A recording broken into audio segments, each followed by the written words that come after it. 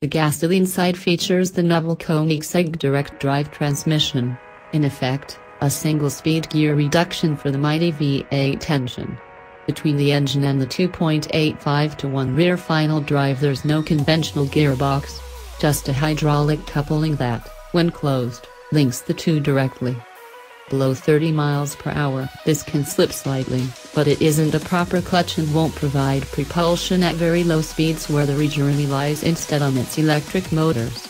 Above 30 miles per hour, the Regera's engine speed and wheel speed rise in direct proportion, with the engine's 8,250 revolution per minute redline corresponding to the top speed of 249 miles per hour. Honda's Accord Hybrid and Accord plug-in hybrid use single-speed transmissions that are similar in concept. Although we wouldn't be surprised if Christian von Koenigsegg wasn't even aware of the existence of those 114 mile per hour family sedans. Koenigsegg Direct Drive might sound like the solution to a non-existent problem, but the company claims that the lack of a conventional gearbox both saves weight and reduces the power loss to the driveline by over 50% compared to a traditional transmission.